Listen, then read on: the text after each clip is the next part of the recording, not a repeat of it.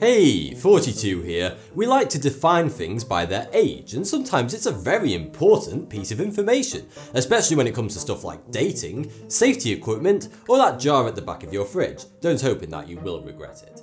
When it comes to estimating the age of a person, we mainly go on their appearance, but when it comes to ideas, products, or technology, then we often think about things associated with them. For instance, you would think a video games company would have started no more than 50 years ago, because of how new the industry is. But this doesn't always work. So today, just like that time you swiped right on your friend's grandma, we're looking at things much older than you expected.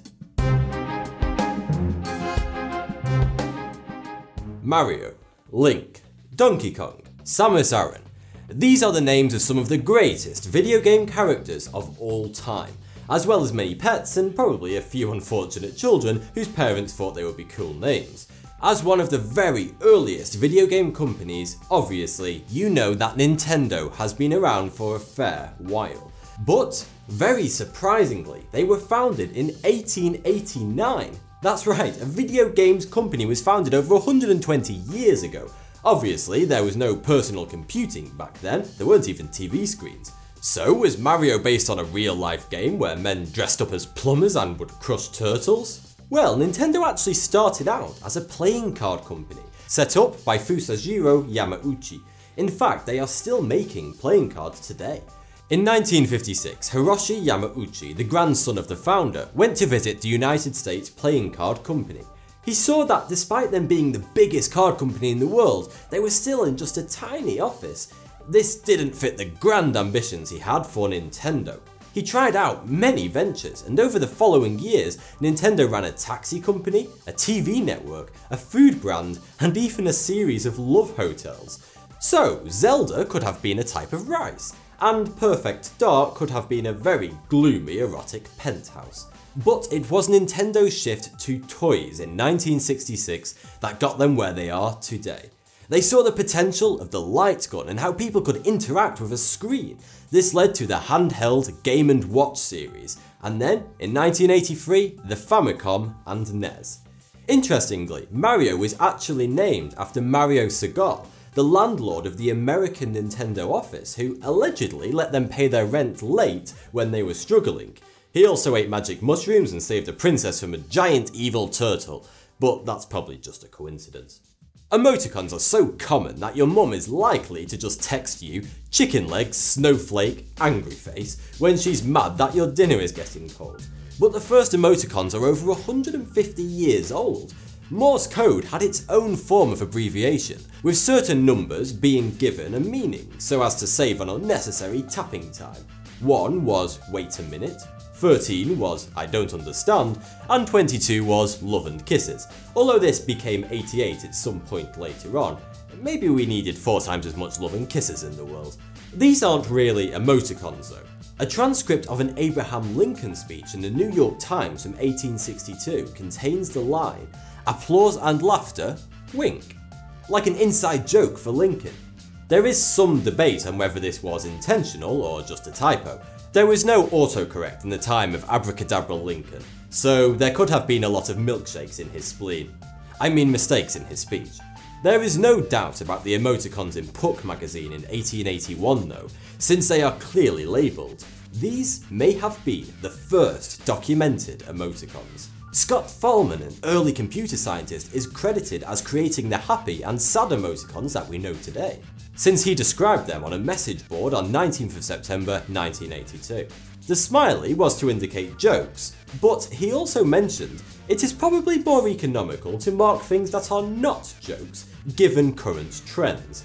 Geez, it's a laugh a minute down in IT apparently. Paperwork used to be a very difficult thing to get to people before the world went digital, and if you wanted something faster than relying on the postman, then you turned to the fax machine. Through the 80s and 90s, fax was really your only option to send reports, contracts, and offensive doodles of your boss across the country in an instant. Although it wasn't until the mid-60s that commercial machines came onto the market. The first ever fax machine was made all the way back in 1843, over 30 years before the telephone. And like Alexander Graham Bell, it was another Scotsman, Alexander Bain, who invented the fax machine. Perhaps there is something about the cold, grey Scottish climate that made them find any way possible to avoid leaving the house. The first commercial service was with Giovanni Caselli's pantelegraph. Senders would use non-conducting ink and write on a sheet of tin.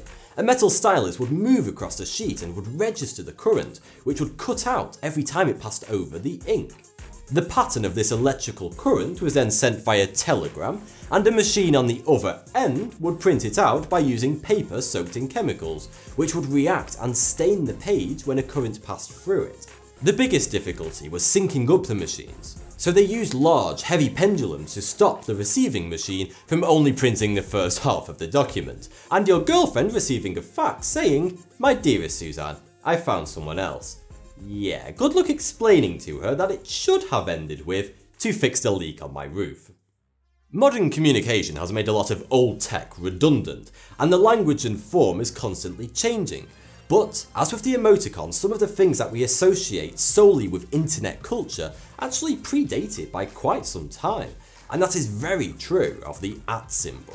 The earliest record we have of it is from 1345 in a Bulgarian translation of a Greek chronicle, but its usage was relatively commonplace when recording trade. One theory is that it started as an A inside an E to denote each at rather than just at. If you wrote 10 apples at $2, it might be confusing whether it was $2 for all of them or $2 each, i.e. $20 in total. This symbol could have been used to avoid that confusion. But others think it was for monks writing the Latin AD, a common word, since they were always looking to abbreviate to save on ink and time, as everything was done by hand. It was also commonly used in Spain and Portugal from the 16th century to mean arroba, a unit of weight. These days, many languages have a different nickname for it. The Koreans call it snail, the Danish call it elephant's trunk, the Slovaks call it pickled herring, and the Dutch sometimes call it little monkey's testicle. You do not want to see Holland's browsing history. Many great linguists have come from the second oldest university in the world, the University of Oxford. It has been around in some form since 1096. That's only 30 years after the Battle of Hastings in 1066. You know, the only dates you can actually remember from history class. And here's a fact that will destroy everything you thought you knew about history. Oxford University is actually older than the Aztec Empire, which began in 1325. Only the University of Bologna has existed for longer, being founded in 1088. Although Bologna is older, Oxford is surely the more famous, a name that is respected around the globe. Its alumni include Sir Walter Raleigh, who led a lot of the English colonisation of North America, the great architect Sir Christopher Wren, actor Emma Watson, that bloke who created the internet Sir Tim Berners-Lee, and authors J.R. Tolkien, Lewis Carroll, Oscar Wilde, C.S. Lewis, and Dr. Seuss. Now, here's a snack that is far older than you'd expect. And I'm not talking about that egg sandwich that you bought in a moment of madness from the gas station. It's popcorn.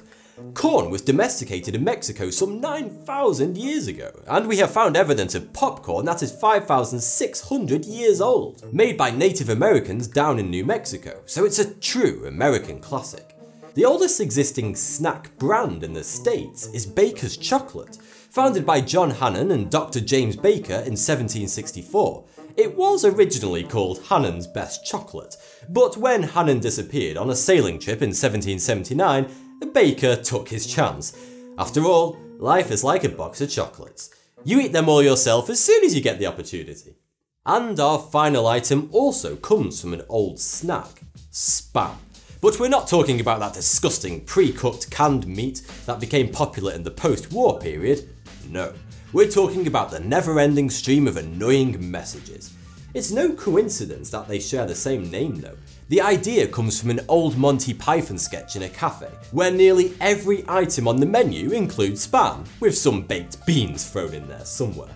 When early internet chat rooms began, some users would repeatedly type spam in order to shift a line of text off screen, since you wouldn't have the ability to scroll through conversations like we do now.